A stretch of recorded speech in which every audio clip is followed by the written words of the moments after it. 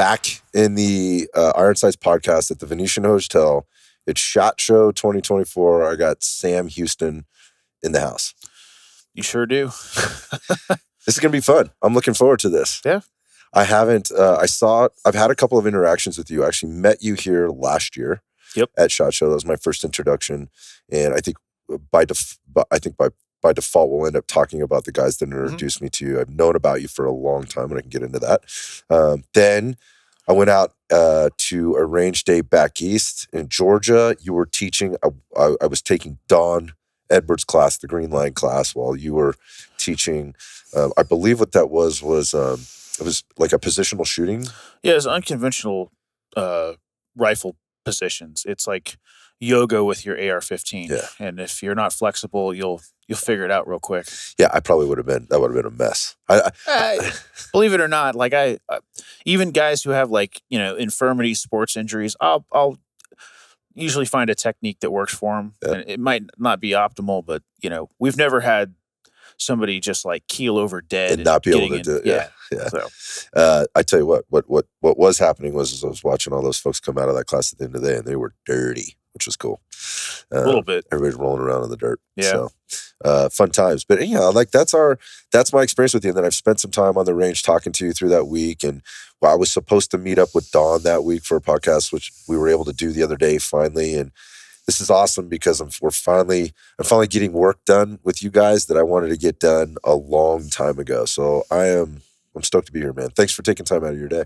Yeah, man. Happy to be here. Thanks for having me on. And it kind of feels like it's been a long time coming, sort of, but things happen and we've had to push things aside, but that's life.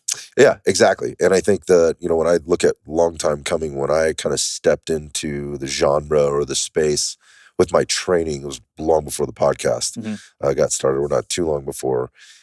There were guys that I was trying to understand what direction they were coming from, and there's a lot to know, and it was a little intimidating and a little bit overwhelming. But I was just kind of watching who was contributing what message and then what information, specifically to kind of like their I don't want to call it a niche, but what they really loved to talking about, right? And so one of the things that came up for me right away was the whole concept of night vision, and I didn't realize at the time how many civilians actually had night vision at the time, and also obviously law enforcement, mill, and all that kind of stuff. So, but you popped up right away for me, and that said, I guess the right term for that is the SME, or the subject matter expert on that. That's what I gravitated towards. And then obviously you start to make or connect the dots to who you're connected with. And it's not just night vision, but it's something that you spent a lot of time around. So that's kind of was my like introduction to you. But also this is a guy that doesn't just talk about night vision. He trains a lot. Like there's a lot of classes. There's a lot of shooting this guy is doing. And that intrigued me as well. So I mean, I want to jump into all that today and kind of talk about the things that you're doing and the things that you've done. But sure. How many podcasts have you done? Not maybe 2 other podcasts. Okay. Like I think I did. I think I was with John Faulkner doing a Firearms Depot one time, and John's an old buddy, great guy, and then.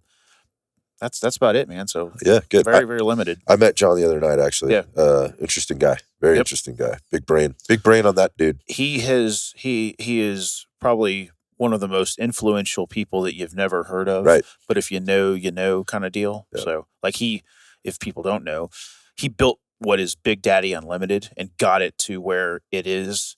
And then some things happened, and then he was like, okay, well, I'm just going to start my own thing. And now he's got Firearms Depot, right? And he's crushing it with this. And then he's also got another business, which I find pretty interesting. They build these custom gun safes. Did he talk to you about that? No, we didn't get into that. It was a brief meeting. It was kind of custom gun safes. Think John Wick.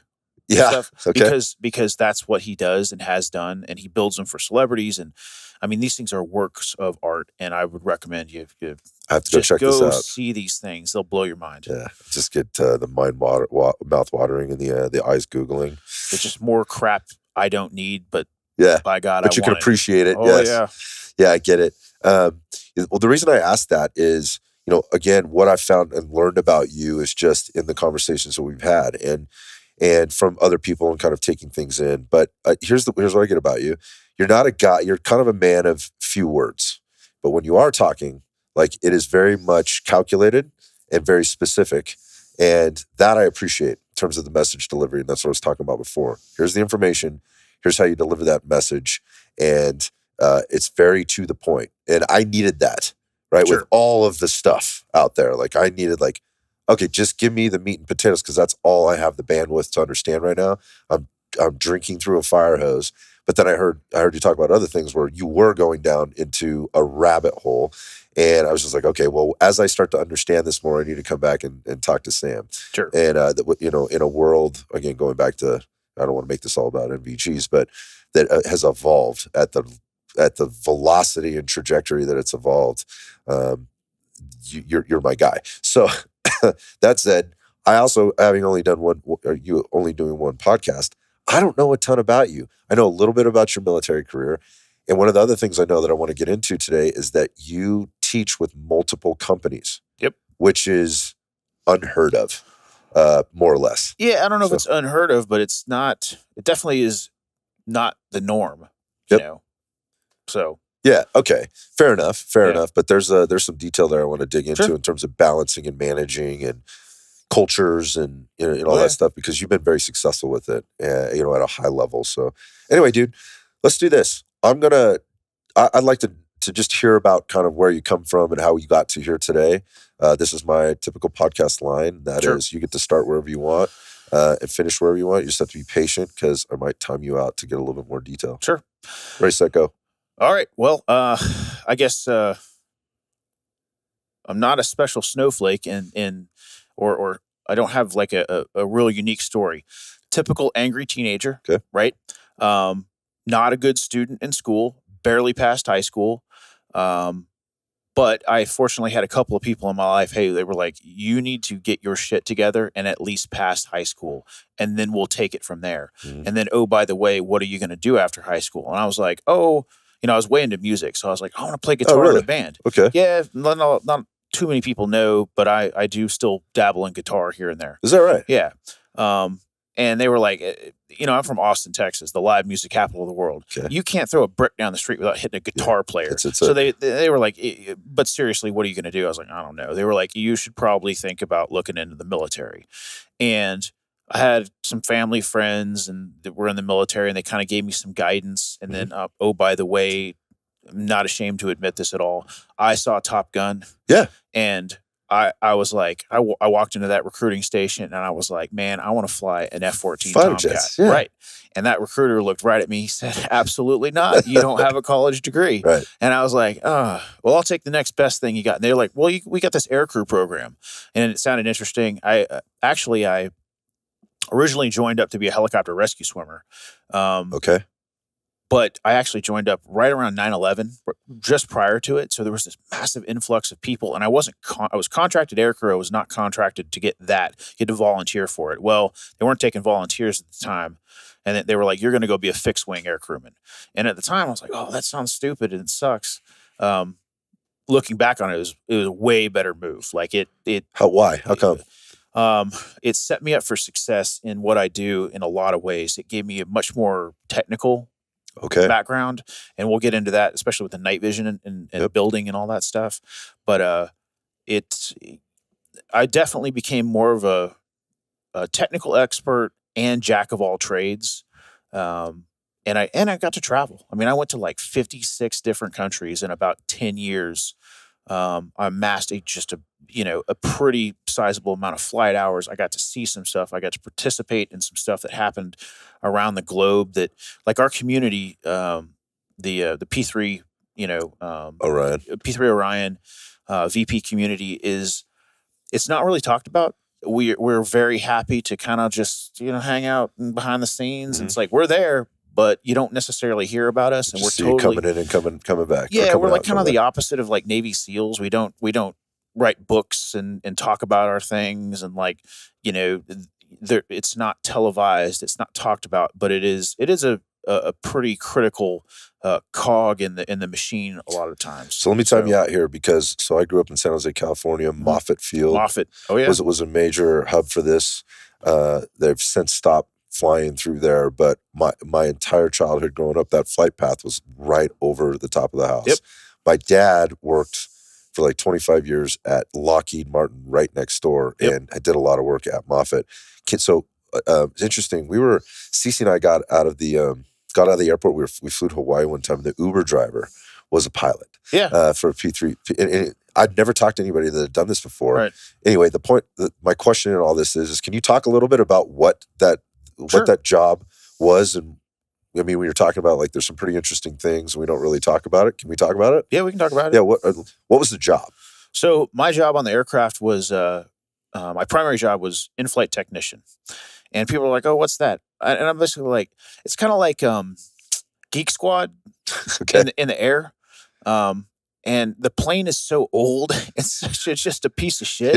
It's not a piece of shit, but things break. It's problematic, how old it is. And they had basically stationed onboard maintenance to fly around with the plane and kick boxes and reseat cannon plugs and, change cards out and, take the Nintendo game and blow out the cartridge. I mean, no bullshit. Like, we did that stuff because the thing's all analog, right. or a vast majority of it. And so I'm joking, but I'm not joking, because I have blown cards off and reseated them in such a way, just like the old Nintendo game. I mean, and that's the technique they taught. They were like, oh, if this happens, you do the old Nintendo trick. Knock it twice, blow once, good. Yeah. And I'm like, are you serious? They're like, yeah, trust me, 50% of the time it works every time. And, but, additionally, I was an in-flight ordnanceman, so launching sonobuoys and smokes and other devices, free-falling stuff, and and that played into the anti-submarine warfare piece.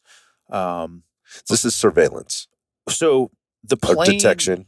The plane is kind of your jack of all trades aircraft in the Navy, or was when I was doing it. Now it's the P-8 Poseidon. It's an even more high-speed whiz-bang aircraft, like way better processing power, but the P3 had multiple sensors, so we could go over the water. We could, track surface ships. We could track submarines. Find, fix, and destroy if need be, kind of thing. We could go overland and do surveillance. We had basically it was APS 37, but it was a synthetic aperture radar, so we could do 3D mapping and cool. We had inverse synthetic aperture radar. So basically, you blast the radar wave out there, and if the ship is moving, it'll build like this 3D image of the ship. So you can actually start to tell what kind of ship it is from, 100 miles out, depending on the grazing angle and everything like that. And then the synthetic will build like a 2D map model. And it was really... That's fascinating. And it was, even back then, this was 20 years ago, it was really good. And I can only imagine what it is today. But, I could be 30 miles away from your house, and I could, if I got good enough resolution, I could synthetic aperture radar your block where you live, and I could tell if your car's in the driveway or not. I could tell, if your trees need to be trimmed, or Wow. It was pretty cool. Like we could see some things that you wouldn't necessarily see, and we used that to great effect. We could fly off, enemy. I say enemy, but countries' coastlines. We didn't have to see it. We could just 3D print and be like, oh, yep, that ship's in port, or this submarine's gone. It must be out to sea. Or, hey, they're moving trucks to this, vehicle yard, or whatever. Anything you can think of. And it wasn't just all military stuff. We did a whole lot of like humanitarian assistance, disaster relief stuff. Oh, nice. That's cool. If you remember back in 2004, 2005, this was like the big thing that I did in my career in the Navy. It was the first big thing, the tsunami. Yes. The Asian tsunami killed over 250,000 people. I was in Okinawa at the time. You're right there. And they came in, and we were all, hanging out. It was kind of after the work day. We were all hanging out. They bring in into the barracks, and they were like, hey, all aircrew, go pack a bag. Something's happened. You're going into crew rest right now. Be prepared to kick out to the airfield, get on a plane, and fly out in 8 hours. And they didn't really tell us much because they probably didn't have that much information. So anyways, we take off, and they're like, head southwest. So we start heading southwest from Okinawa, and in flight we get, tasking. They're like, some planes are going to Diego Garcia, some planes are going to Utapao, Thailand, and this is what's happened. There's been a tsunami. It's really bad. We don't necessarily know what we're getting into. You're going to be first eyes on because of your, intelligence, surveillance, reconnaissance capabilities. Mm-hmm. So we landed in Utapao, but it was kind of rabbit hole side story. They were like, on the flight in, they were like, has anybody ever been to Thailand? Because they didn't know what they were getting into. And I'm like, I'm not the junior guy on the crew, but I think I'm the next, like, I'm almost the junior guy. Almost at the bottom? Almost at the bottom of the pecking order. I was like an E4. And I was like, I've been to Thailand. They're like, bullshit. I was like, no, actually, I was here like 5 years ago when I was, 16 years old. They were like, what? And I was like, my uncle lived here. Okay. He was helping the Thai government set up their nuclear reactor. He's an engineer. And we went over for 2 weeks to visit him. They're like, have you been to this area? I was like, as a matter of fact, I have. They're like, well, guess what, Petty Officer Houston? You are going to be like the liaison between any Thai government just entity. Like that. / tour guide / interpreter. They were like, do you speak Thai? I was like, I know how to say 4 things in Thai. They were like, you know the most amount of Thai. It's like Brad Pitt in Inglourious Bastards, So it was hilarious. But so we land and they put us up in a hotel. It was pretty nice. And it was like the typical Navy experience. We were flying these crazy missions during the day, trying to locate survivors, see what infrastructure's left, vectoring helicopters and other assets into airfields to deliver aid and relief. And then we go back and party our ass off in, where were we? Walking Street in Pattaya Beach. And, if you've been to Pattaya Beach, and all those stories you hear, they're true. They're all true. 100% true. And I'm 20-year-old single dude in the Navy, and I'm going nuts. Yep. And I've been there before, so like I know the lay of the land. And I'm taking everybody to these restaurants, and like we all got these really nice custom tailored silk suits, and just it was, having the time of your life. Yeah, partying with girls in the bars and watching the Muay Thai fights, and just I was there for like 30 or 40 days. Plus, we were making a little bit of money in per diem, so like I wasn't coming out of pocket. I was actually probably making money, and it was awesome. It was just sounds like a good time. It was a good time. I mean, it was a good time. But then you'd go out on these missions, and it looked like the hand of God just came in and just nothing. It looked like a bomb went off, and there's bodies everywhere. Crazy. It was bad. But I just saw a clip of that the other day. Just with that, there's a couple of like, I guess, famous clips where just this huge wall of water is just washing across the farmland. Yep. And it's miles inland, and there's boats and ships and stuff. That was really tough to look at. We flew as far west as Sri Lanka, and flew around there until they launched fighter jets on us and tried to shoot us down. So we had to kick out and time to go. And run Check, away. Please. Yep. We flew over the Nicobar and the Maldives Islands. We flew over Banda Aceh, Indonesia, and then Phuket, Thailand. And I mean, it was bad. We also took the liberty of doing quite a bit of intelligence collecting on the Indonesians because you were over there. Because we were over there. We didn't necessarily know a whole lot of what they capabilities wise because we don't. Right. We have no real. Why would we worry about it? Right. But it was interesting. We were taking photos of Indonesian patrol vessels and surface combatants, and we had this system called Pioneer, and we were it was very, very, very rudimentary early on stuff.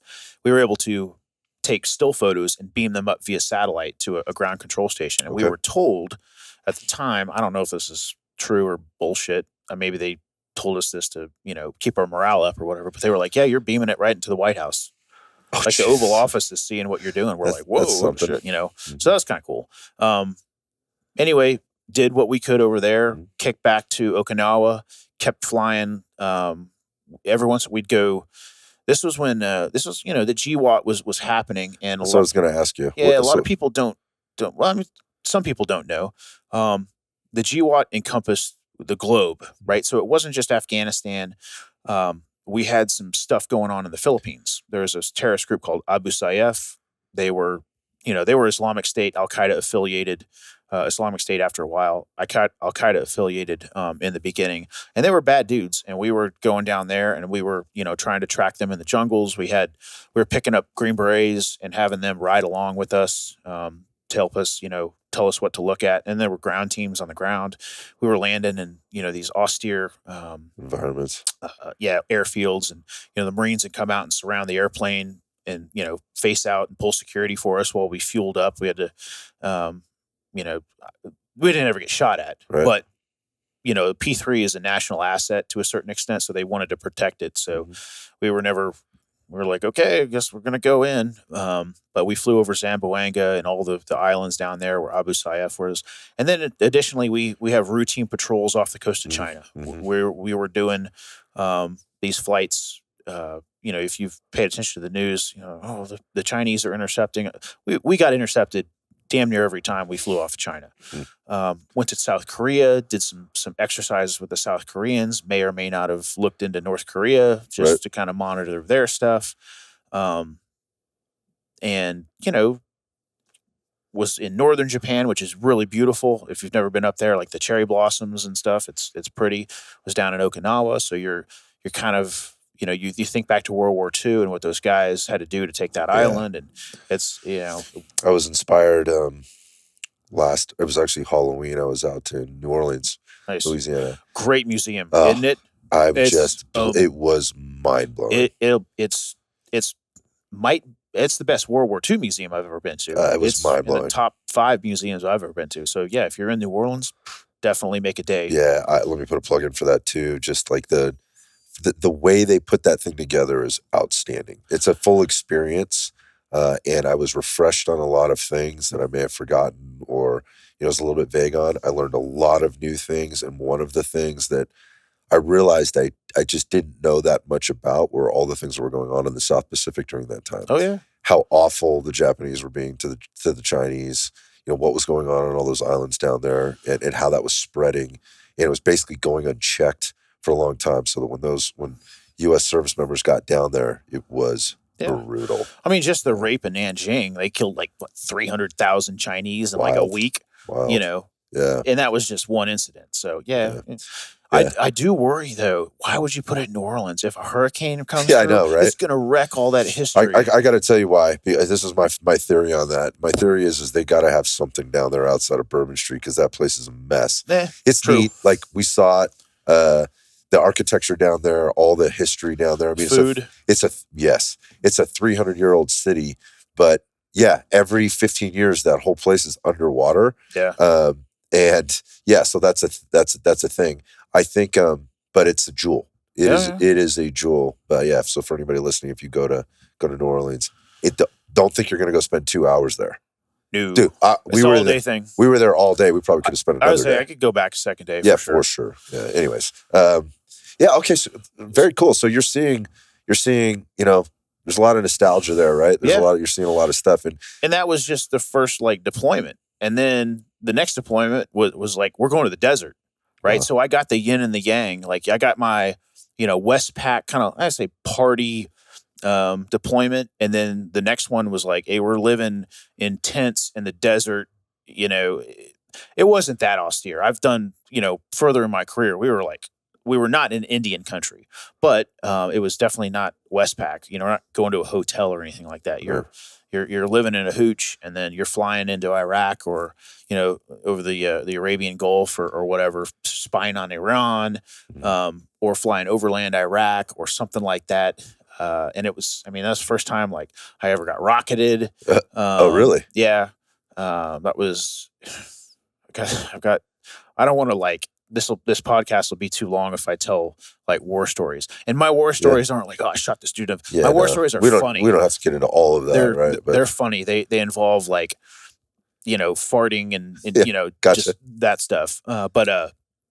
Iraq was interesting. We were flying and looking for dudes planting IEDs in the road, covering convoys, and we were flying this really, really top secret mission that we can talk about now, but I got a TSSCI clearance, and like it was like you got read into this program to enter the building. It had like the Men in Black retinal scanner, and the door goes, and it's like it's a skiff and all this stuff. But basically, it had this function where it was moving target indicator. You could track all these moving targets on the ground. Okay. And then what they would do is they'd overlay where the IED strikes happened the day prior, and they would see what vehicles the patterns went to that thing, and then they would track where those vehicles originated from.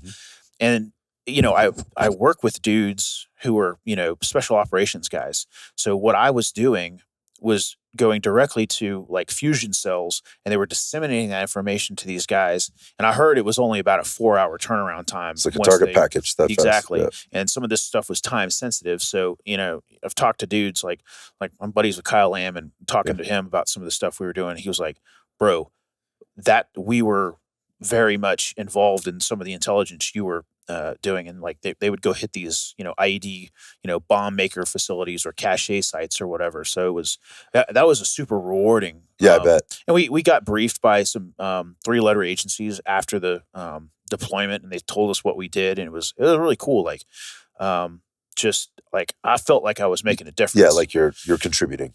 Yeah. And then that's when kind of the music stopped.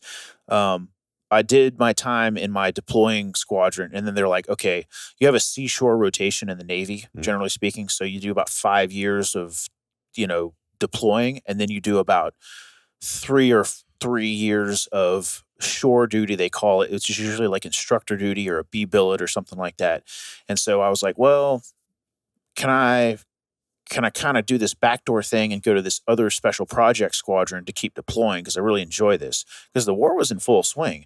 And I was like, I want to help. I want to do my, you know, I joined the military to deploy and do this thing. I'm single. I'm living out of a bag. I love it. I'm with the best people in the world. This is great. I could keep this up for a long time. Let's keep doing this. And they're like, we don't really have any spots available in the squadron right now. So you got to choose something else. So then I tried to be a SEER instructor, because I went through SEER school. Again, they didn't have any spots. So they were like, okay, dude, you're either going to Patuxent River, Maryland, which is they do all the research and development, test and evaluation for aviation for the Navy there. Okay. There's some interesting stuff going on there, but it ain't action packed. I just put it to you that way. You don't fly a lot. Maryland gun laws suck, if you don't already know that. And you're real close to DC and the flagpole, and it's just it wasn't I was like, nah, I don't want to do that. So they were like, well, you can go to Jacksonville, Florida, and be an instructor. So basically, aircrew instructor for P3 Orion, upgrading you know, non-qual guys. So go down there, get instructor qualified. It was side story. I got instructor qualified very quickly, and it was like I was like the golden child. And I was like, man, I'm just kind of doing my job. Well, the other guy that was upgrading with me turned out to be like a child molester. Oh, God. He got rolled up and, you know, taken to jail and all this stuff, which made me look like the man. Yeah. So I was like, cool, I'll take it. You know, but you know, I was flying with students, teaching class, and it was cool because I was flying a lot, but it was routine, like training missions and stuff like that. And eventually it kind of like, you know, you're supposed to have an easier work week, basically, when you're on shorty. Now I was working 50, 60 hours a week. Oh, wow. And flying my butt off. And I was like, dude, I want to do something else. So I made a couple of requests to transfer into some different jobs. Like I applied for the Army warrant program to fly helicopters, because I actually was flying helicopters part-time. Oh, interesting. Just for fun.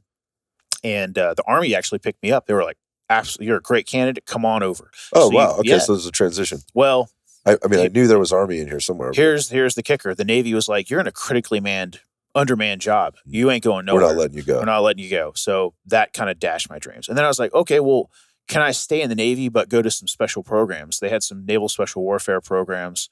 SWIC was one I looked into, the boat crewman stuff, and then some UAV stuff. They were special activities guys were augmenting and attaching to naval special warfare teams to give them some ISR stuff. And I was like, oh, that sounds cool. So applied for that. wouldn't grant me. Same. Yeah. So I found a loophole in my contract that will, like, I was looking through my contract. I was like, oh my God, I can get out in 6 months. And I went to my chain of command. I was like, hey, I can get out in 6 months, or you can give me orders to this other unit. And they're like, well, you have to sign an extension. I was like, I don't have to sign anything. Right. So either you give me said orders to Wherever. this other place, or I'm going to get out. And they made some veiled threats and threatened me with some like demotions and stuff like that. And I was like, I kind of called their bluff. I was like, you can't. I was like, let's go to court martial and see how this works out. Yeah. And they knew they were like, oh shit, call her bluff. So, and they backtracked real fast. But I had a lot of buddies. And my chief at the time, his name's Tom. He was a great guy. I liked him. I was like, hey, I'll make a deal with you. I'm going to get out, but I'll transfer to the reserves and I'll go to the reserve unit within the unit. And when I'm home, I'll do my reserve thing and still fly and teach and stuff like that. Hold on, I'm confused. So you'll get out, you'll go into the reserve unit for the Navy. Yes, Naval Reserves from active duty. Got it. In the meantime, I started applying. I had buddies who had gotten out and became contractors overseas. So I called a buddy up. He had like, hey, you should come do this. This was like 2 years prior to that. So I called him up. I was like, hey, man, is that job offer that, you know, I should come do this still on the table? He's like, absolutely. So I put in a resume for a place called In Situ. They fly the Scan Eagle UAVs. I'd say they fly them. They manufacture them there and they fly them. And then they at the time it was a really cool UAV. So I'd say it's a lightweight UAV, but not like small quadcopter. Drone, I mean, it's a true, you know, UAV. It weighs about 50 pounds. Yeah. You launch it off a pneumatic catapult. It has a really interesting recovery process. It has pretty damn decent optics on it. There were some SIGINT packages you could attach to it. And then it had, you know, for nighttime use, we had a thermal camera, a daytime use, electro-optical video. But anyways, I ended up getting picked up, became a contractor. And from about 2010 till about the end of 2015, so about 6 years, I was gone. I mean, I probably spent 8 months, sometimes 9 months out of the country. Wow. And where were we? Middle East? Yeah, mostly Iraq, Afghanistan. And then, and the company was really interesting because at the time, you could be as high speed or low speed as you wanted to be. And so my first deployment was really low speed because I was low on the totem pole, didn't have experience. I basically did perimeter security around a big base, Al-Assad in Iraq. Okay. Nothing happened, right. Except, you know, decent paychecks were hitting my bank account for the first time. But it was very, you know, not a lot happened. It's pretty boring. Okay. So the next one, I was like, I want to go to Afghanistan. Okay. And Afghanistan at the time, this is, you know, 2010, 2011, you know, stuff was very much happening. We killed like 3 people my very first mission. Wow. And I was like, because nothing had happened in Iraq. So this was like, holy shit, we're doing shit. Mm-hmm. And they're like, oh yeah, we do this just about every day, you know, sometimes 3-4 times a day. I was like, holy shit, you know, there's a lot of shit going on out here. So did about it was like a 4-month rotation, I think. Got some experience, and they kicked me out into Indian country. So I was living on this like tiny little patrol base. Actually it was a fob, but it was way out in northern Helmand province. And, you know, you're like, I lived in a like a Connex box or something. Yeah, basically a Connex box. It wasn't a Connex box. It was actually a wooden shipping container that I scavenged with another dude, and we built it into like our own housing. Like it was pretty cool actually, but sounds brutal. No, you know, it was like when you're a kid building forts. Yeah, okay. Gotcha. So, you know, no big deal. We were scavenging and scrounging for supplies for like roofing materials and, you know, sandbagging the walls for, you know, protection and whatnot. But it ended up being pretty cool. But man, we were squashing dudes like cockroaches out there. Okay. In one deployment I did out there, we killed like 500 people in like 3 or 4 months. Wow. I mean, there were a lot of bad guys. We were supporting the Marine Corps, so that was down in Helmand. So every single Marine Corps infantry unit, line unit, we were supporting them. And don't get me wrong, the Marines were taking casualties too. It was sad. There was a couple times, I think it was 1st Battalion, 6th Marines. They took an IED blast. It was a V-bed in a market outside of Kajaki. And it killed like 6 Marines, like 30 civilians. Wow. And the helicopters, they had a medevac dust-off helicopter unit at the base, and they took off, and they go in and pick up the Marines. And so they were like, hey, we need blood. So I literally put the UAV in a autopilot orbit around the blast site, and I run down to the shock trauma unit, and I'm like, take my blood. Wow. So you're giving blood to the Marines, and then I'm running back and flying the UAV. It was fucking real. That's intense. I'm a contractor, but dude, like, they're my guys. Yeah. So you're helping the medics like pick up gurneys and take the dudes into the shock trauma unit. Everybody pulled their weight and then some on the fob. Like, it was just what you did. So that was we did a lot of work those deployments in Helmand, and that was crazy. How long does the contracting job go for? So I did that for about 3.5 years for that particular company. Okay. And then on my last Scan Eagle deployment, I was embedded with an SF ODA, 3rd Group ODA in it was Kapisa province and at Fob Kutzbach. And that was cool. Like, I went on a few patrols with them. And we got attacked a lot, and I'm like on the perimeter, like shooting back at dudes. Wow. And I remember this one time, like, during an attack, I'm shooting a muzzle flash about 400 yards away, and my gun goes dry, and I duck down behind the HESCO to put a new mag in. And like right after I ducked down, like the PKM fire came in and kicked up a bunch of dirt and stuff right where I was. Right where you were. And I was like, good timing. Maybe. I mean, I was like, that was fucking cool, but it's like, maybe I need to look for another line of work, because I had, a fiance and a soon to be stepson at the time. Liability there. Yeah, it's like, it's not just about having fun and me anymore. Maybe. So my buddy had called me on a satellite phone. He's like, dude, you should come to Africa and work with me in Africa. And I was like, I don't know, man, fucking Afghanistan stuff's kind of cool. I'm making good money. He's like, I'll double your pay. I was like, and you'll live in a nice, resort compound in Africa doing some stuff. I was like, oh, I'm a capitalist. I like money. And he was kind of telling me how it was. I was like, that sounds pretty cool. You mean I don't have to like heat a bag of water up and shower in lukewarm water, or wet naps or whatever? I was like, okay. So I ended up doing a job interview on a sat phone on top of a HESCO barrier in the middle of the night in Afghanistan. Got the job. Went to my guys. I was like, hey, I'm giving you my 2 weeks notice. I think I gave them 3 weeks notice, because I knew it would take them some time to get a replacement out to me. Given where you were. So I was like, I will do my job until the very end. No problem. They were a little bit pissed. I was like, if you guys doubled your salary, I wouldn't be mad. Right. So anyway, go home. And then go out to Oklahoma, did a little bit of an interview train up thing. But mostly it was like on the job training.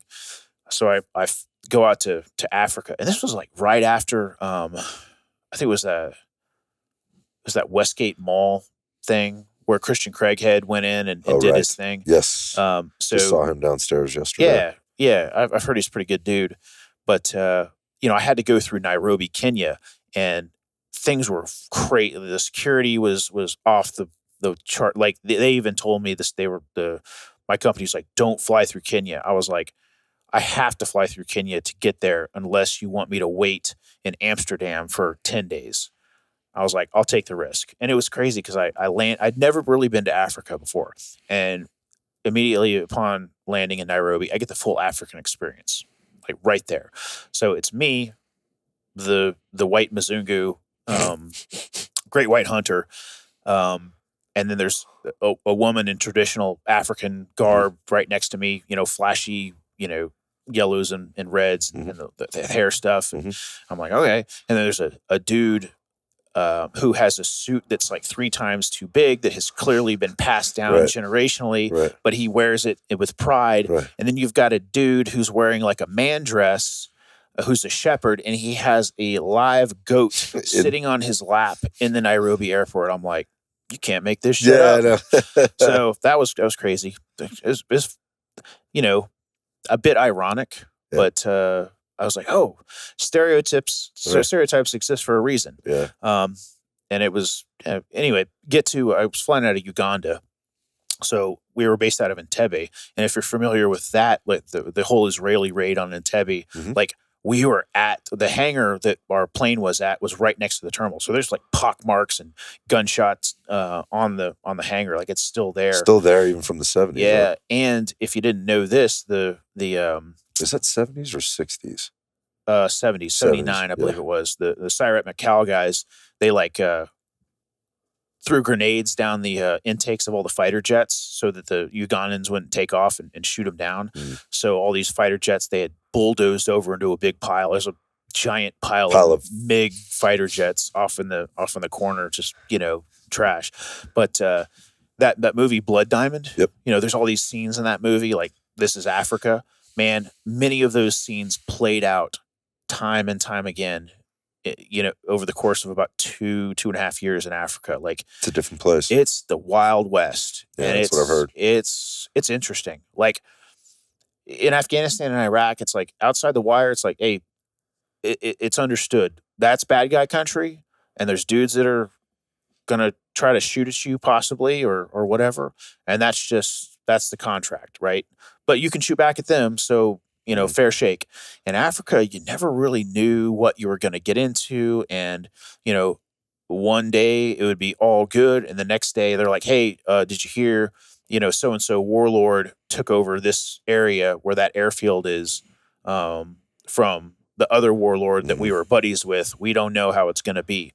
Oh, by the way, you're going to fly tomorrow and you're going to have to take on gas halfway through your mission at that same airfield. Here's an envelope full of bribe money. Good luck. And yeah, pretty much. Yeah. And we were flying unarmed. And I have never wanted a Glock 19 more than any time in my life. Not that it would have, like, when they roll up on your aircraft with 2 technicals. Yeah, that's what she's going to say. Like, 250 cals strapped to the top. But I'll shoot the one guy, I guess. I don't know. But so it was, you had to use like your American charisma and talk fast. Spidey senses. And yeah, man. But it was cool. Nothing ever weird ever happened. And you'd fly out to, like, a lot of people don't understand how big Africa is. Yeah. And it is the dark continent for a reason. Like, you'll fly over 1,000 miles of jungle before you hit like a road or a town or like and we had all these like contingency plans if you were to go down. Well, first of all, surviving a crash in the jungle is damn near impossible. Yeah, that's not happening. It's triple canopy jungle.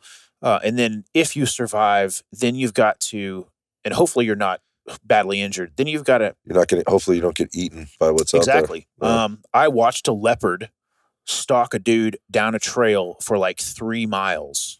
He was walking down the trail in the middle of the night. He had no idea this. And I'm like, this dude's going to get eaten. Nature's metal. Yeah. Like 100%. I'm like, this is, you know, faces of death kind of thing. He had no idea. But we did the Joseph Kony mission. Which one was that? Hold on. Like, Joseph Kony was this like far right wing. I say right wing, but he was like a crazy Christian. Like, he was like the David Koresh of Africa. Oh yeah. I know exactly what you're talking about. There's a movie on this. Yeah, he was bad dude. He had like this child army, and we helped track him down. We helped the ground guys get there. I think it killed his brother. I think he got AIDS and ended up dying. Yep. Which AIDS is very prevalent over there. If you've never been to Africa, like, don't mess around in Africa. Yeah. Like, don't. Anyway, and then after that mission was complete, they were like, hey, you're gonna go to N'Djamena, Chad. Chad is West Africa, you know, sub-Saharan Africa, and it's probably the worst place I've ever been to.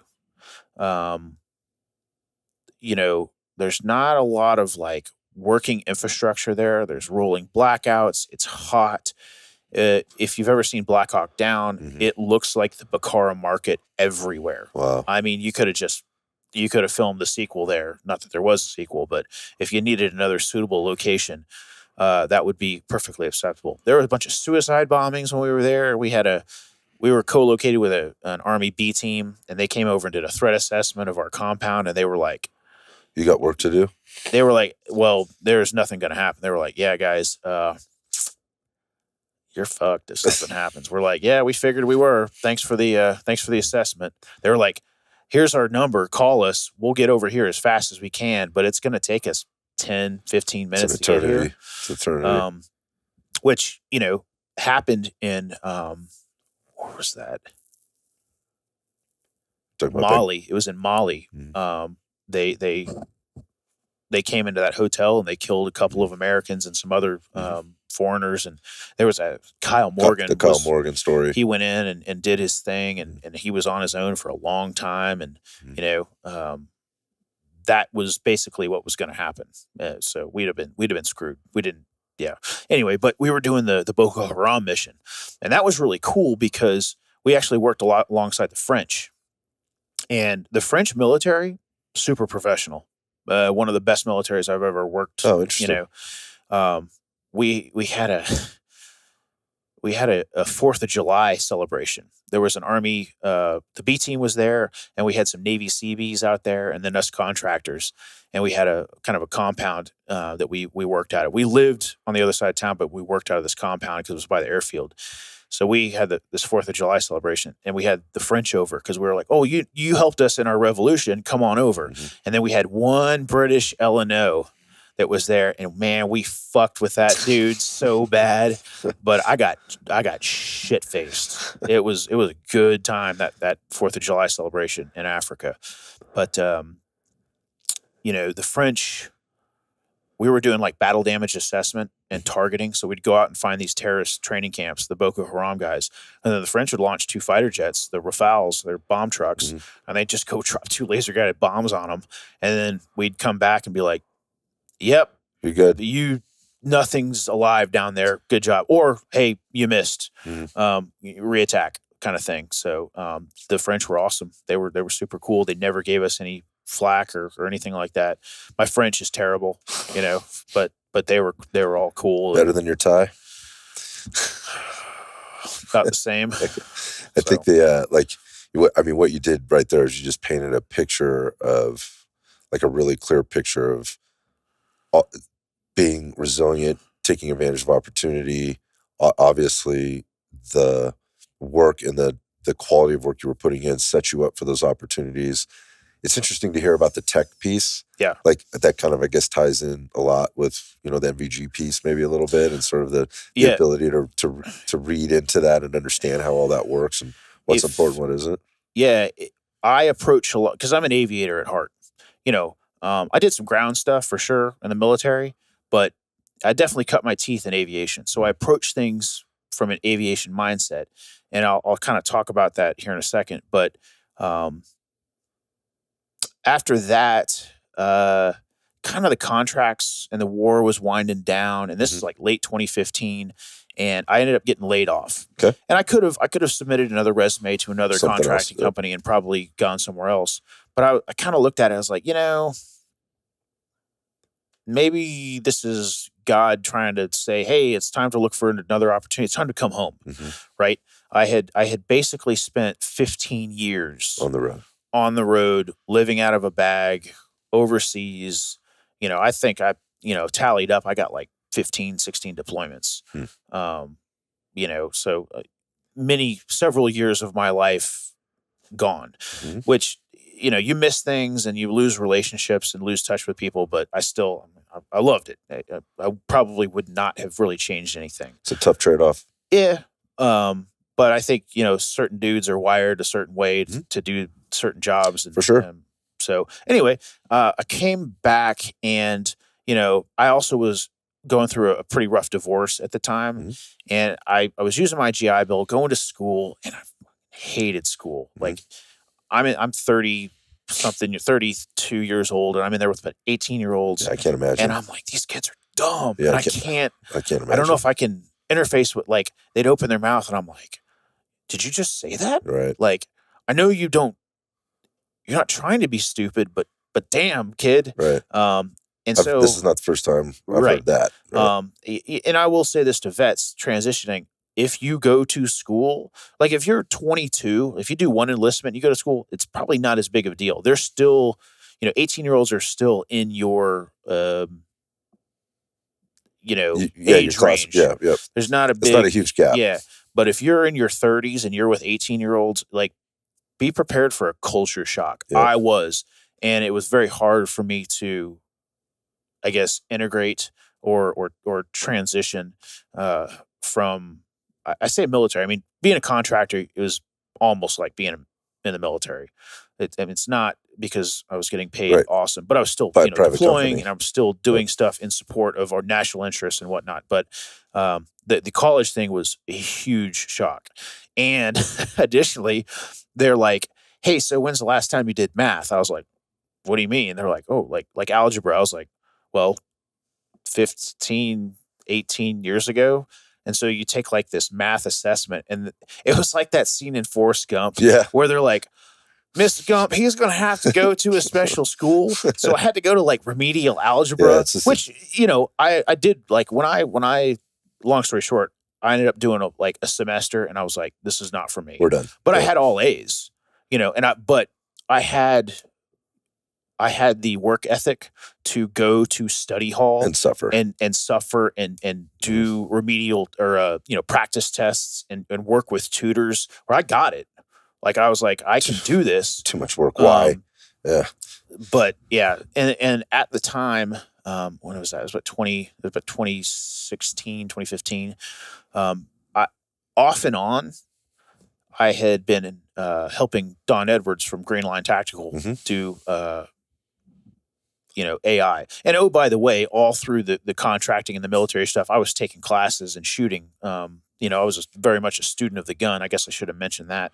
I also owned and operated a night vision hog hunting outfitting service in the midst of doing the contracting stuff, because that was gone for 2 months, home for 2 months. So for 2 months, I'd do hog hunts with clients and stuff like that. So I learned a fair amount about night vision and kind of what to do and what not to do when it came to hunting, what worked, what didn't. Okay. So I, tromping around the swamps of Florida under night vision is, it's a learning experience. And it was cool, but I also started AI in for Dawn doing, pistol carbine classes and whatnot. And when I got out, I remember I was hanging out. I got a call from Don, and I went over to where he was working. He had just been hired by a tactical night vision company to be the military law enforcement director, I think. And he is like, hey, man, we need somebody to be a part-time builder, night vision builder. And I was like, hell yes. Get me out of school. I need something. And I jokingly say I was hired to take out the trash and clean the toilets, and then every once in a while build a PVS 14, because I was literally taking the trash out and cleaning the toilets because, the other guys in there were kind of dirty dudes. I was like, let's clean this place up a little bit. Let's make this look a little bit more professional. Yeah. And in the midst of that, I looked for work to do, and, I was a go-getter or whatever. And I worked my way into a full-time position. So I got hired on full-time. I think that was probably late 2016, maybe. Okay. Something like that. Maybe 2017, somewhere around there. It all kind of, is a little bit foggy. But I basically managed the build and repair program for TNVC for about 2.5, 3 years. Yeah, about 3 years.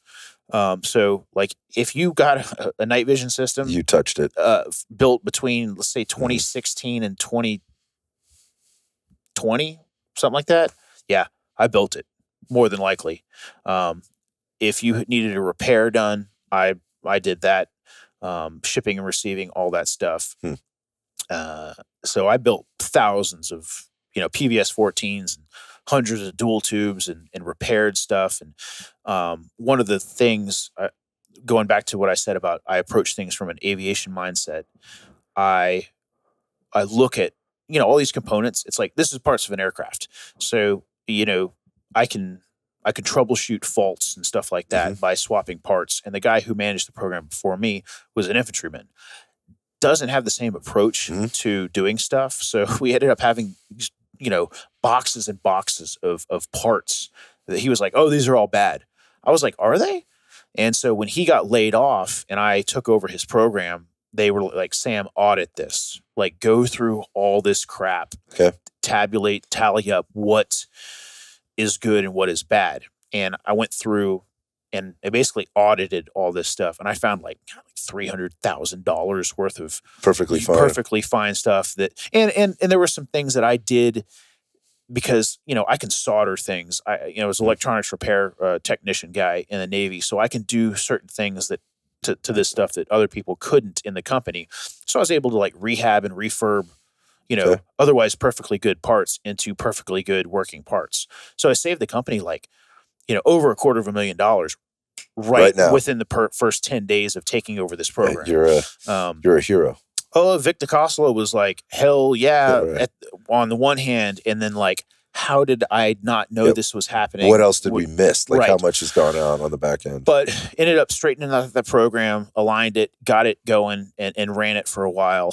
And then, Don got some other offers, and he ended up leaving, and things were ramping up also with Greenline and also with Warrior Poet Society. Yep, we haven't talked about that one yet. And so I kind of throttled back and went to part-time with TMVC. And it was like that for about 2.5, 3 years, and that was cool. So while TMVC was kind of on the descent, or at least winding things down a little bit, or at least kind of plateaued on the DL, all this other stuff is ramping up. So start helping Don, and as Don leaves, because there was a conflict of interest when he worked for TMVC, he's like, I can't teach night vision outside of TMVC. So when he left, he was like, he was like, I want you to help me revamp the curriculum, because there was a lot of issues we saw with the curriculum that TMVC was teaching back then. I can't speak for what they're teaching nowadays. I would assume it's probably better. But anyways, there were some, we call them Chip isms, but Chip Lasky, he worked with us. He now works at Unity, and Chip is still one of our best buddies. But there were a lot of like Chip isms in the curriculum where like, dude, that applies to you, Chip. That doesn't necessarily apply to all of these people, and it doesn't really have anything to do about night vision. But so I went in, I don't want to say I gutted, but I revamped a lot of the stuff. And now we start getting into the technical stuff. When I was at TMVC, man, I hit the books. I'm kind of a nerd, I did not know this about you. Right? Like, this is interesting. So I start researching all of these things that are happening in a night vision system, kind of on like the subatomic level, and what is going on with, microchannel plates and how the magic happens and everything like that to better break it down and explain it to people.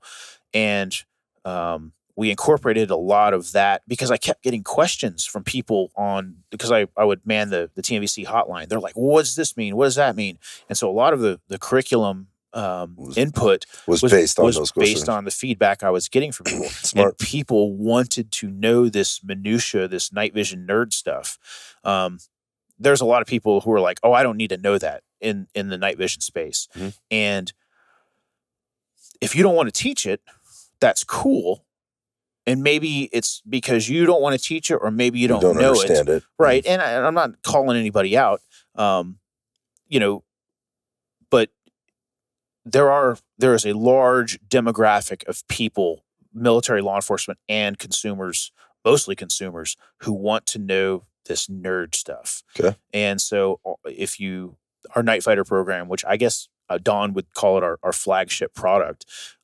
It's kind of my baby. The lecture portion is it's a big part of it. You sat through that like hour-long lecture that I did at Atlanta Range Day. It was awesome. That was just that's the start. Yeah. That's dipping your toe into the shallow end of the pool on that one. I only have an hour. Sometimes that lecture lasts 8 hours. And I don't care. Like, I straight up tell the students, I'm like, I am here to answer every single one of your questions. If you've got a question, you throw your hand up.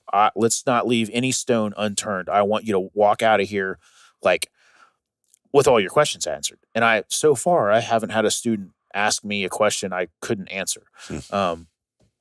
Right. I'm not saying I know everything, because I know more today than I knew 2 years ago, and I will probably know more 2 years from now. And this is part of the learning process. Like, have you ever been somewhere and done something where, like, you go into it, you're like, I know I'm pretty good at this, and then at the end of the thing, you're like, oh shit, I don't know shit about this. I don't know. Yeah, exactly. I guess, is that the Dunning-Kruger kind of thing? Exactly. It's just enough to be dangerous. Right. Right. So there's some of that going on. But anyway, so we revamped the curriculum with what we saw at the time, and we hit the road, and night vision, the night fighter program, has been, pretty damn successful. Borderline, I don't want to say highly sought after, but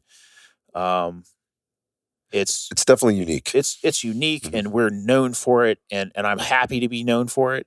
Don's like, oh, we do other things, and he's like, I don't just want to be known for night vision, and like, I'm like, I got it, dude. Like, give the people what they want, though. Yeah, I would love to be known for all the things, but I'm okay with being known as the night vision guy. But by the way, I don't have a special operations background, right? So the night vision is where I can really shine.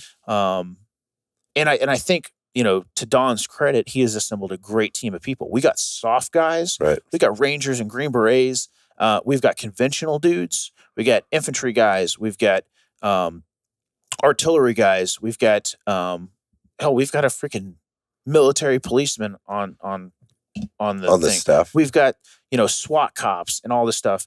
And then we've got me with an aviation background and a real technical electronics background with ISR and air crew stuff. Yeah. So it's a pretty eclectic mix. And so we're when you have a bunch of cops, say, or a bunch of Green Berets, they're going to think and approach things like a Green Beret. And in a lot of situations, that's great. Could be. Depends on the goal or the audience or whatever else. Yeah. But sometimes, Don will be like, let's do this. I'm like, well, what about this? And he's like, didn't think about that. Yep, that makes a lot of sense. So it's good. It's a good, to Don's credit, he's assembled a great team. I mean, we've got the best sniper in the world, right. on staff. I mean, Eric Vargas is, I guess he's like me when it comes to precision stuff. And I equate a lot of the night vision nerdy technical stuff to precision. So you've gone to a couple of precision classes, and there's a lot of minutia, and you want to know that stuff. Absolutely. You want to know what that more information I have, it's best for the problem. You'll understand the left and right limits of your gear, and you'll know what that bullet is doing in multiple phases of flight, depending on the environmentals that are affecting it. And the same thing goes with night vision. As environmentals change, your night vision starts to do certain things. And instead of going, oh my God, it's not working or whatever, oh, it's doing this, and then I can compensate it by doing this or this or whatever. But anyway, Night Fighter is we say it's a night vision class. So it's not a fucking carbine class where you put your night vision on. Right. And I think that's, probably people have walked into that going, cool, I got a class where I can go, I go shoot at night, which is not easy to do, right? It's not. And I'm not like dogging other people who dude, Mocha Bear, have you taken his night vision class? I haven't trained with John yet. That's a good performance enhancing class. He's going to take you and your gear and get you really good with it. It's not necessarily going to teach you about night vision. Got it. And I think that's great. That's his curriculum. Because if we were all teaching the same thing, it'd be pretty freaking boring. Right. And I tell people, hey, after Night Fighter, you want a performance enhancer? Go see that guy. Go talk to John. I mean, I've taken the class and I had a lot of fun, and it's awesome. But Night Fighter it's a data dump. I mean, it's collegiate level stuff. Even my dad and he doesn't really understand the world I come from, because They're a bunch of, Democrats and everything back in, Central Texas. But he came out to the lecture portion of Night Fighter. And I never went to college other than the semester. And interesting. My dad was like, this is awesome. He always harped on college education. If you don't have college education, you'll never be successful. And he sat through the lecture portion. He was like, mind blown. How do you know this? Yeah. Like, this is, and my dad's not a night vision guy, nor is he a gun guy, but he was like, God, I thought you had to go to college for this stuff. I was like, well, there's the internet now, Dad. Yeah. I mean, he's like, well, yeah, of course. I'm like, and a lot of this stuff we teach in the military. Yeah, it's experiential too. Yeah. So he was like, oh, wow, you really are, a subject matter expert in this stuff. And that was kind of cool. Like, I bet. My dad's like, okay, I don't have to worry about you, kind of thing. And he hasn't since I was 18, but I get it. He got a little bit of peek in behind the curtain of my world, and he was like, oh, okay, this is cool. I'm a dad too. And, I'm proud of my daughter. I want her to be proud of me too. So, right. I get that. One of the things that you guys do also is the Night Ops Summit. Correct. Yep. Which is an annual thing. I got invited out to it. You guys invited me out last year, for this year. And you were like, well, no, I knew CRW going on. CRW was the weekend before, and it was just going to be, there's going to be no way I could do that trip. Do that trip is literally like, what's crazy overlap. is there's a high likelihood Don's doing CRW this next that's year. Awesome. And then he's gonna go back. He's gonna fly back. Oh yeah, it'd be balls to the wall. Yeah, we had a great time at CRW, but I knew I didn't want to stack myself too thin, and I'm glad I didn't, because when I go to these things, I really want to be all in. I want to completely be immersed in it. But it's interesting, like when I saw you guys out in the Atlanta area, there were so many people that came up to me and said, so you come to Night Ops, you got to come to this thing. I mean, those people that go, they're like, this is like the premier event, you have to come, whatever else. They were doing a really good job of pitching it to come out there. And this, I mean, some of the things that people see you doing, and whether that's at this particular course or anything else, seems like there's a lot of helicopters involved. There's one. Yeah. I would say a lot. Well, I just mean kind of what I see you guys doing. Sure. But there's some aviation stuff that's included. And can you talk about that? Just give us absolutely. So, Green Line has partnered with Airborne Tactical. We actually have a pretty long storied history with Airborne Tactical. We did stuff with him when I was at TNVC. Okay. Paul Barth is the chief pilot and owner of the company. Paul is a phenomenal pilot. He's night vision qualified, so he can fly, under nods, which is kind of what we need him for. But I mean, he can do it all. He can sling load stuff. He can, he's got a camera on the bird. He can do really nice, aerial video and stuff like that. He's done a bunch of commercials for big name companies like Nissan and some other other big name companies. But Paul is in terms of helicopters in the Southeast region, everybody knows who Paul Barth is. He has a great track record. He doesn't have any like Class A mishaps or anything like that. He's a great pilot. His crew chief Angel is a former 160th SOAR guy, and even Angel's like, Paul's the best pilot I've ever flown with. Anyway, so it was a easy thing, and actually Paul reached out to a mutual buddy, client of ours, and that client was like, hey, Paul is very interested in talking to you and working with you, i.e. Green Line Tactical, about doing some stuff. He's like, he thinks that you have some clientele that might be interested in the stuff that we could offer as a team. So we had some conference calls, and aerial gunnery came up. And so, Don, when he was in the Rangers and SF, obviously he was flying around on little birds, and has done some of that stuff. And then obviously me with my aircrew background, flying helicopters, I've got some time on H3s and 53s as well, in addition to P3s. So I've got kind of the aviation piece covered down. We went down to his hangar and went through his certification program. Or a certification program, depending on how I want to think about it. But, and then also helped develop some SOPs for what we were going to do.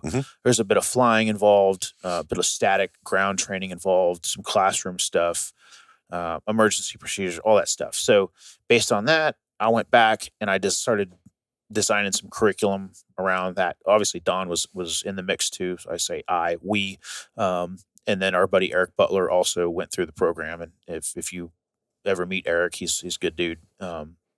He's a SWAT cop, and actually he was a SWAT cop. Now he works for the Marshals, but he has pretty good LE background. Anyway, we get it all together. We announce this class.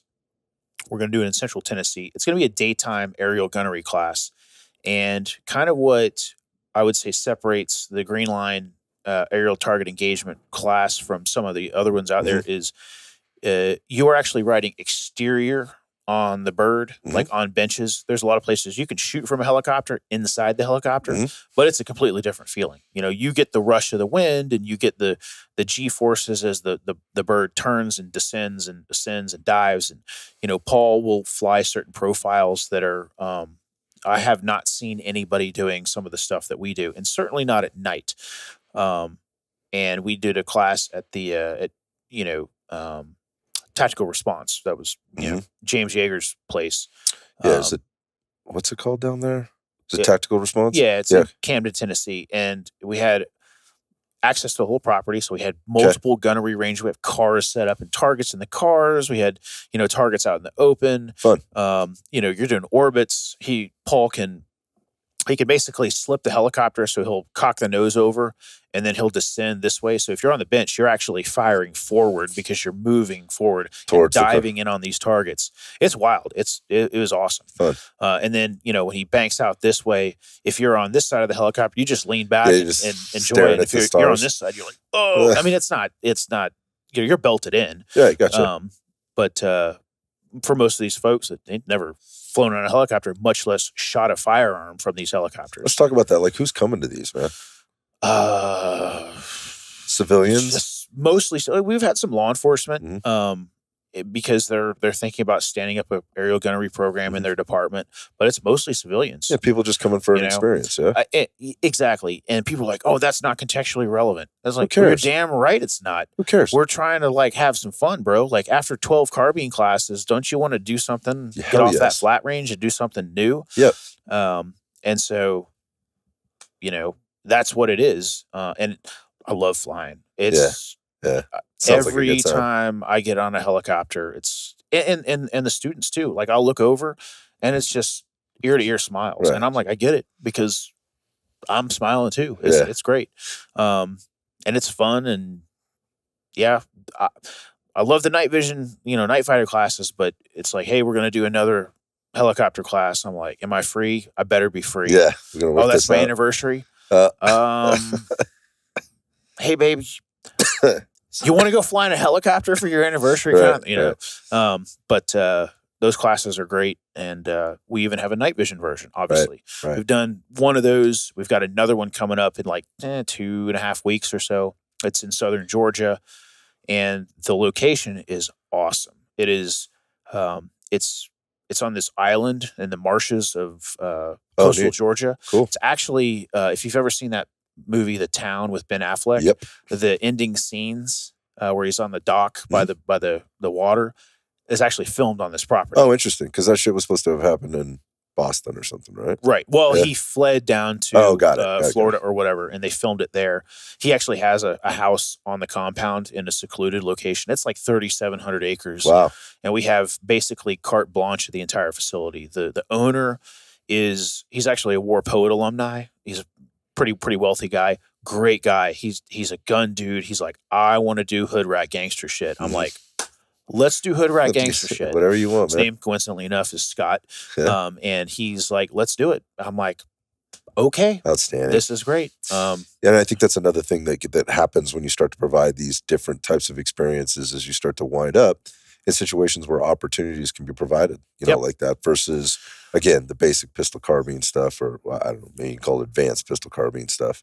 Like, at this point, I think I've said this many times, but I think that the training community as a whole is not very big, right? When you look at, there's a lot of people doing. It's bigger than it's ever been, but it's still a smaller percentage of, you know. Yeah, there's 330 million people in the U.S. Like, there's probably, as far as trainers go, like actual, I would say, well-known trainer. Yeah, there's probably less than 100, Yeah. 150 And tops. you guys all share the same customer base, right? Pretty much. So you're going to have some things over time, or you don't have to, but diversifying like that. But and I want to get back to this diversity thing in a second. But to diversify like that is very smart. Again, it provides opportunities for people to do stuff they've never done. Yes, not everybody's going to be able to afford to do that. Correct. That is capitalism, right? I own a business. I have high ticket items and I have low barrier of entry stuff. I've tried to make it fit everybody's pocketbook. Might not necessarily be for you because of, maybe you can't afford it. That is what it is. But when I talk about like the diversity of the team, what I mean is the diversity of the team. You mentioned Don and all the characters that are working with and for Greenline. That is pretty rare. There's been a couple of other companies that have tried to do this, and it imploded for probably a few different reasons, and it was likely due to the personalities and disagreements on kind of how principally to handle things, and I'm sure some greed, and how to handle money probably popped in there. Yeah, this is a company again right from the get-go that I saw this happening for, that being Greenline. But the more interesting part, I didn't find out about this later, and I was actually shocked, is the Warrior Poet side of things for you specifically, that you're actually an instructor for them and you teach quite frequently for John Lovell's team. Can you talk a little bit about how that happened? Absolutely. Well, yeah. So it's and how it works. Yeah. Like, how do you work It's kind of like there's only a couple of trainers out there. So there's, I guess by default, there's some incestuous nature within the training community. But Don used to be a part owner in a company. And when he left, the new owner, or the other owner, had to bring in an instructor because the owner wasn't really a gun guy, a trainer. So he calls his brother-in-law up. Guess who his brother-in-law was? John Lovell. Got it. So John comes in, and this is probably almost 15 years ago. John comes in, and John's an interesting character. He obviously he was an Army Ranger. He's I say successful businessman now, but John had some struggles early on after college. He had a bunch of failed small businesses. He did I think he did like commercial fire suppression system install, just like all kinds of stuff that you're like, he did that. Yep. But John tried to do a lot of things and failed and learned from them and took those lessons to heart. He was a missionary over in Costa Rica. Right. He helped. I wouldn't say he founded and pastored a church. He may have been like an assistant pastor, but he went out and did the missionary thing for years. He's a very religious guy. Yes, very strong faith. And it's kind of controversial for some people. And on the other side of the coin, like some people love him for that. Like, it's like everything. You're either going to love somebody or you're going to hate somebody. But anyway, John was looking to come back from the missionary thing, and this opportunity to be a firearms instructor kind of plopped in his lap from his brother-in-law. And it's like, well, he's a Ranger. He can do the things. And so he came in, and I remember I met him, and if you ever interview him, he'll tell you, he's like, yeah, first time I met Sam Houston, I hated that. Oh, I could totally see that. Right. I don't know. I've never met John. I'd love to sometime. But I can imagine there's a very polar opposites. We have this I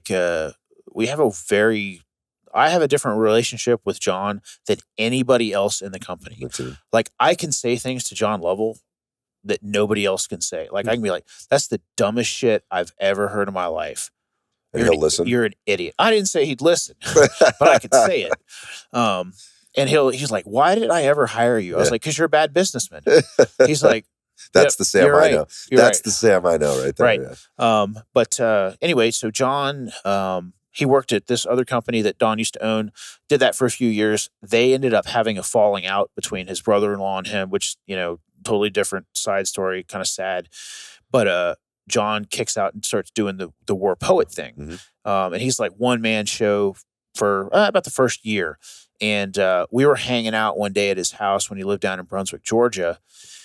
And I was like, and this was back when he was like trying to do like Bitcoin stuff. He was going to make it rich on Bitcoin. Okay.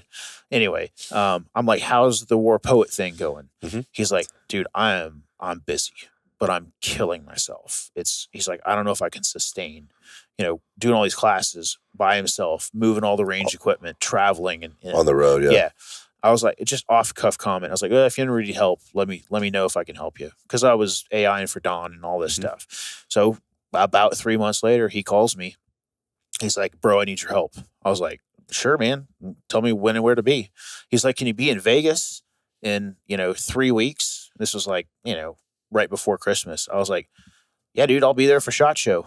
I was like, I'll just stay a couple extra days and we'll teach. So this was 2017. Did my first couple classes with John officially. I had done some unofficial stuff with him on the range prior to that, but officially 2017, January, we did our first classes together. And John and I were, it was the John show with side act Sam for about about 2.5, 3 years. And amidst that, I had joined the Air Guard. Okay. Yep.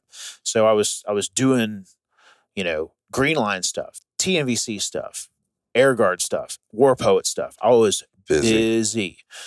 And I was training up for a really arduous selection process, working out at least once a day, sometimes twice a day, probably 6 times a week. And going to drills and what were we talking, PJ stuff? TACP. Yeah, gotcha. Actually, I went through school with Mike Jones' Grand Thumb. Was that right? Yeah. So, Mike's a good dude, and I got to know him. I knew him prior to that, just being in the industry, but really got to know him better in TACP school, and he's a great guy. Like, yes, he is your typical, he's a character. He's an influencer.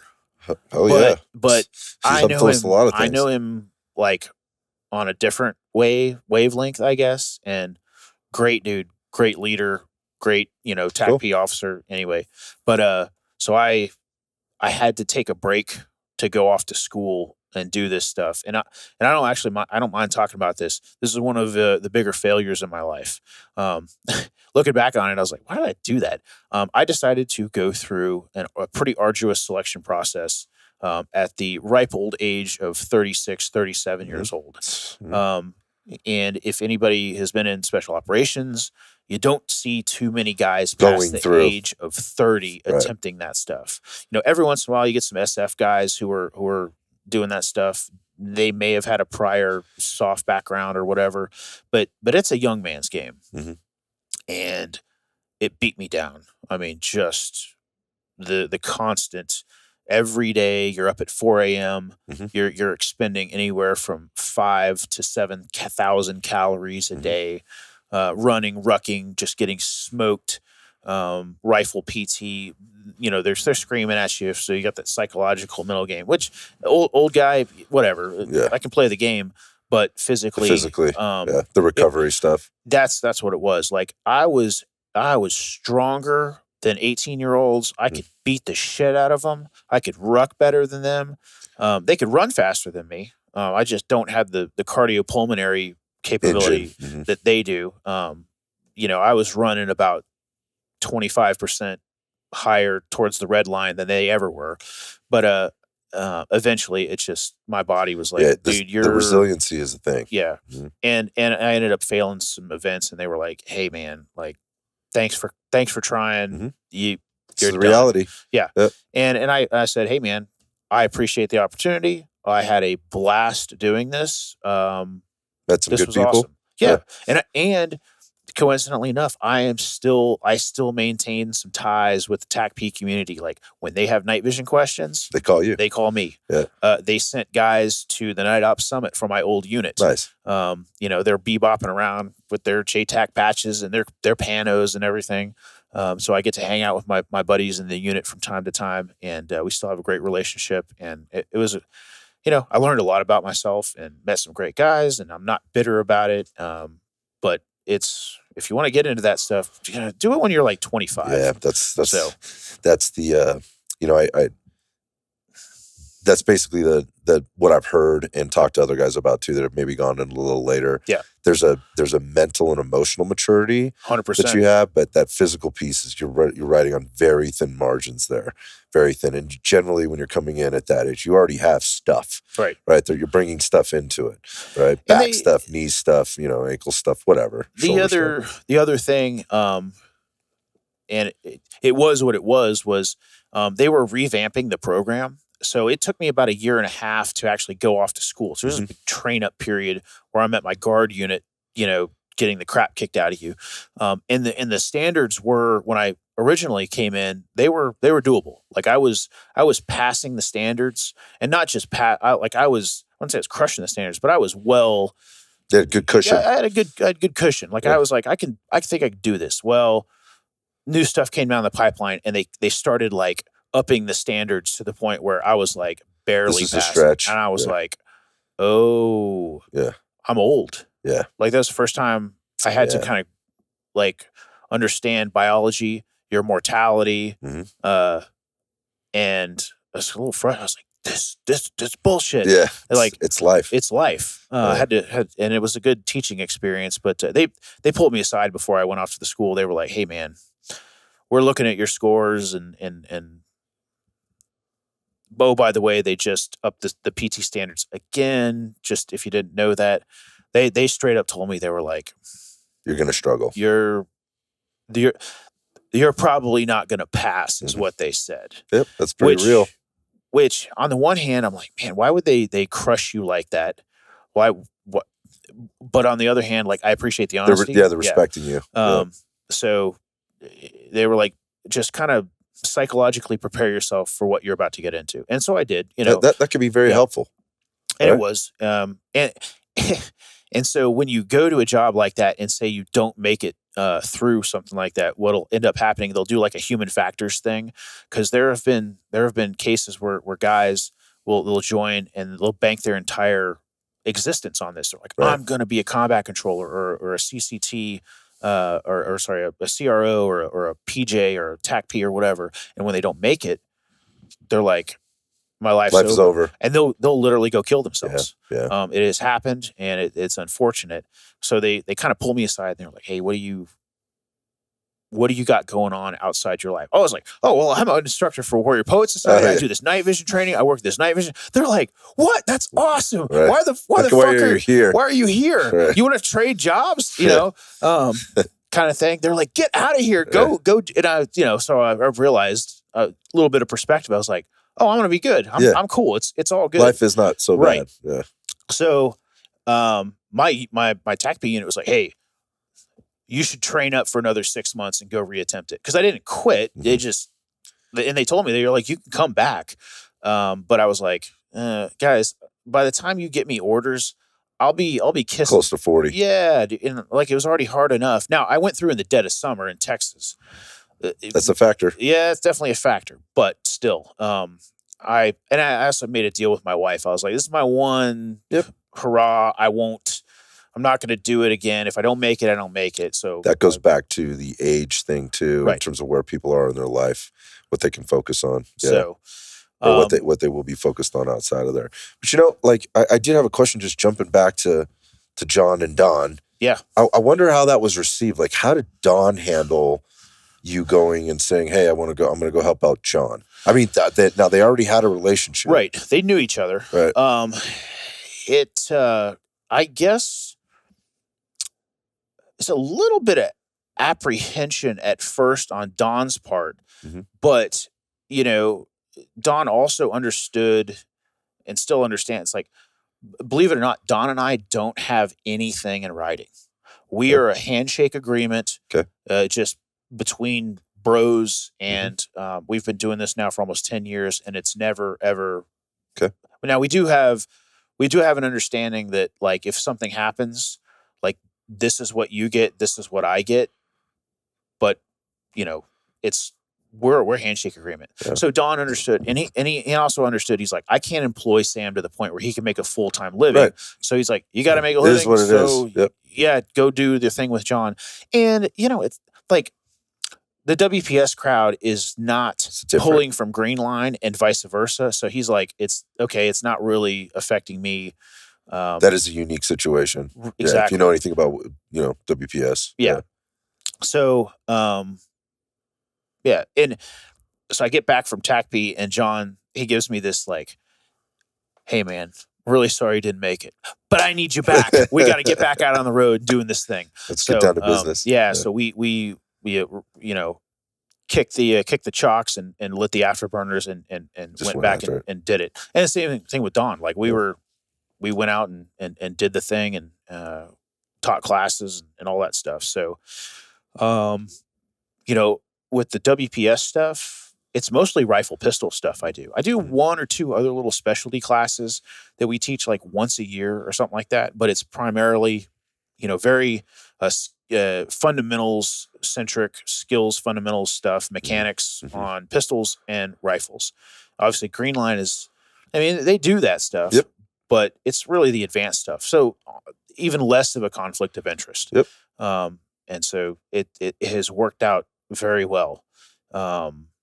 And it's cool. There is the only time it's like, I got to tell John, hey, I got this night ops summit. I can't work that week. So but it's not, it's not really a thing. But if I tallied it up, I probably,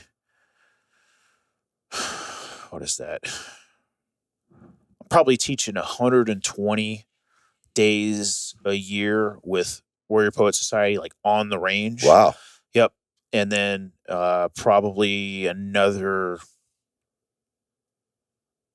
30 to 40 on the range with Don. And that doesn't include like travel time. Right. So then you kick in a couple of days. So it's probably 180 days a year. That's a lot. On the road. That's a lot. It's almost like being on deployment again. But that's my life. I love it. I get that about you. I will do it until my body physically, can't do it anymore.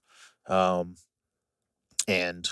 you come from the fitness world, and I understand. In order for you to do something long term like this, there's some physicality involved in it. 100%. It's not crazy, but being on your feet all day, hauling some steel here and there, running around with a gun.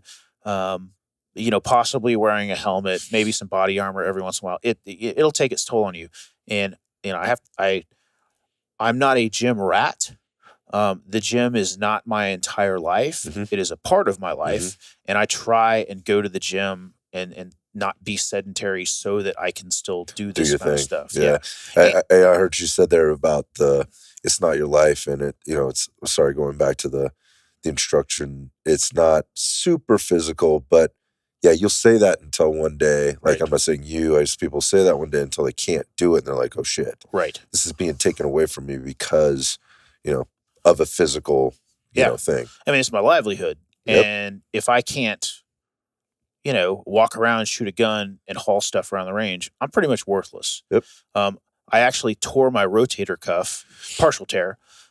Fortunately, it was in such a way that it didn't really affect me, but if it had been a full on tear, you can't work. Yeah, I straight up asked Paul Perkerson. I was like, "Hey, would I have been able to?" He's like, "No, dude. I'd have had to like sideline you." And I was like, "Ooh, okay." And so, I try to like not do stupid things with my body as much now because it's very adult of you, Sam. Yeah, like somebody invited me to get static line qualified parachute jumping. They have this thing, and I was like, "Oh, that sounds awesome." Yeah. And then I'm like, you like your knees and your back? I'm like, nah. No, as awesome as that would be, probably juice ain't worth the squeeze. Yeah. Risk reward kind of thing. But,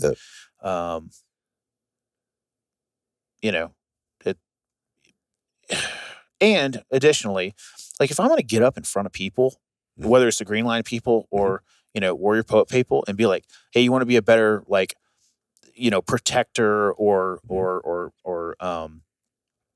parent, provider, guardian, citizen. It's rooted in your health, man. Dude, if you can't run a quarter mile without gassing out, dude, you think you're going to, and I'm not even talking about gunfighting. And I talk about this. I'm like, dude, you might have to do something. Right. They're like, oh yeah, you might have to sprint to a gunfight. Dude, maybe, but more than likely, it's like not. There's a car on fire and you've got to drag somebody out of a car that's half a mile away, or jump over a couple of fences to get a kid out of a pool that's drowning. Right. Like, how worthless of a man are you if you can't do that? Like, or how worthless are you going to feel if you end up in that situation? And then you got to live with it. And you're like, oh yeah, I gaffed off my gym time because I like to eat Cheetos, and now a kid is dead. I mean, that's putting it maybe a little bit too morbidly, but still, like, no, because when I show up to the range and I go out to the weekends, I see a lot of stuff out there. It's 5 Monster drinks and and these aren't the sugar-free kind, right? And it's candy bars and donuts or whatever they picked up at the Starbucks on the way in. Hey, and all that stuff sometimes is like, it's not that I haven't ever done any of that, right? I'll partake. But I'm thinking a little bit differently about it these days, particularly as we go out. Yeah. I want to be able to run a sub 8 minute mile or pull your body weight up, right? Or 225. Pick up some heavy shit, move it, like carry it. You got to still be able to rotate and move, and you got to be able to slow down or decelerate. When you're moving through stuff. Those are all things that I don't think people really think about until they're out there and their shooting goes to shit because their physicality is shit, and they get frustrated. And then it's like, well, what piece of equipment is gonna fix this for me? But that said, there's so many guys out there that have really taken responsibility for that. I mean, that's, again, on the fitness side of the house for us. Like, I talk to guys all the time, and I just saw a few this weekend where, I bumped into them and was like, wow, man, you look fantastic. And I've been following their journey, and, when I say they look fantastic, they're clearly putting in the work. And it takes work. Yeah. Like, I wake up at 4 a.m. sometimes to go to the gym. Yeah. And I'll be honest, that sucks. I hate waking up at 4 a.m. But sucks. You know what I hate more than that? Having to use a fucking hand mirror to see my dick. Yeah, man. I don't want. We've gone back and forth about that a couple times. Yeah. So yeah, no, I get you, and it is such a big part of it. Just again going back to being a provider, a protector, or as the term goes, being an asset, not a liability. 100%. I don't know what I would do if I had to have somebody pull me out of a situation because I was physically unfit. If I'm injured or whatever, I need you to be physically fit because my ass weighs 240 pounds, right? Like, I'm a heavy dude. That's a lot of meat and cheese. Right, exactly, man. So, like, I need you to be able to pull me out of wherever we are. But that's, whether it's my truck rolled over on the side of the freeway or, again, like, whatever. But, I mean, things for people to think about. That shit has happened to me. Yeah. Like, a lot of car accidents as of lately. Just all kinds of stuff. You do a lot of traveling, yeah. Yeah. I've rolled up to many, half a dozen car accidents over the last decade. Yeah. And other accidents too. None of them are good, right? Nope. Some way worse than others. And I'm always the only guy there who knows how to do something, who has a trauma kit, and so. Yeah, that's interesting you brought that up. That being the other side of it is like, what else are you training? We've talked a lot of MVGs and pistol carbine stuff, helicopters. Yep. But the medical side of things and being prepared there as well. And we're actually doing a collab with my friend Greg Simpson. He's out of Northern California. He's a SWAT medic. He's coming down to the gym to teach a full day of first on the scene, is what it's called. So we'll go through all that stuff. And what shocked me when we put it out there, and I knew people would be into it, but what shocked me is how stoked people were. Like, good. This is awesome. Good. Right? Like, more people need to do this. And I was like, okay, yeah, that's why I reached out to him. Like, how do we do this more? But like, it wasn't like a pistol carbine class or an MVG class or whatever else. It was like, hey, they want to know these skills. That's how you be an asset. Yeah, man. Yeah. And the sad truth is, like, a medical class, it's not sexy, like running a carbine or a pistol or whatever, but you're probably going to use it. Like, I haven't shot anybody in the U.S. ever, right? And hopefully you won't ever have to. Hopefully I won't ever have to. But I have had to use my medical training at least a half a dozen times. Mm-hmm. Like, you spend enough time in this world bebopping around, you're going to roll through some shit. Yep. And, be that asset, not that liability. Right. Like, I couldn't imagine, like, just standing there and being like, not know what maybe to I'll do. just call 911. And that's not the type of dude I am. 10 minutes later. Yeah. So meanwhile, the person is, whatever. Yeah. Well, listen, man, that filled in a lot of gaps for me. Cool. And it makes a lot of sense. I didn't realize you were such a nerd. And come to Night Fighter, and then you'll be like, "Holy crap, Stephen Hawking got nothing on you." I actually love the classroom time. I love being in an environment where I am drinking through a fire hose and I'm listening to the other people's questions and be able to take it in and just be a student without expectation of having to know it all, by the time we're done. That's actually very intriguing to me, and it's much different, format. There's a couple other guys that do this, like it's like the distance carving to the PRS stuff, where they stay in the classroom for a very long time, making sure people understand what it is that's going to be happening once they get out there. It's not just, let's just go out there and zero and start shooting away and make a bunch of guesses. Yeah. Guys who do that, they understand human, adult learning theory.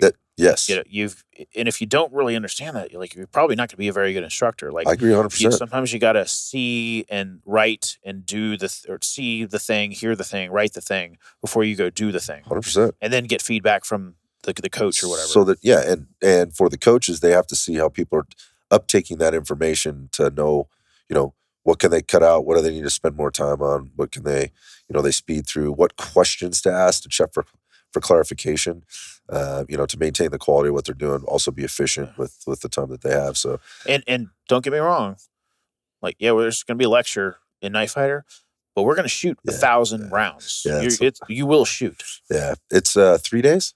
No, it's 2 days. 2 days. 2 nights. Yeah. 2 nights. Yeah. You just have to I'll have to get my naps in before, because it goes till 3 a.m. Yeah, we bring out the jet boil, brew some coffee. Nice. Nah, usually, honestly, because we do it during the time change. Yeah. We're usually done shooting by 1 a.m.